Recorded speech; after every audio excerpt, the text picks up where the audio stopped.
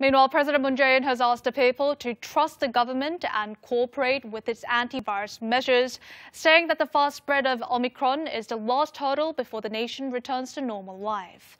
Moon made the remarks in a meeting of the Central Disaster and Safety Countermeasures Headquarters, which he chaired for the first time in 6 months. Despite the spread of Omicron and a spike in infections, the president expected that the nations will be able to eventually overcome the current surge with the people's mature attitude in following antivirus rules and competent medical workers.